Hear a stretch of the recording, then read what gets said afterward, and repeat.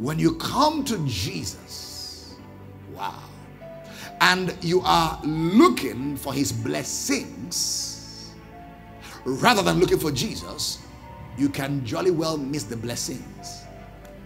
When you choose the provision over the provider, you can miss his provision.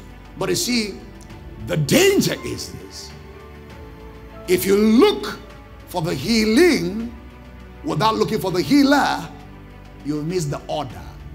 Romans 10:17, faith comes by hearing, and hearing what?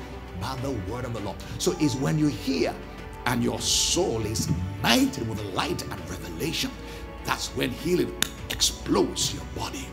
And the healing that came by hearing and healing is sustained by the word.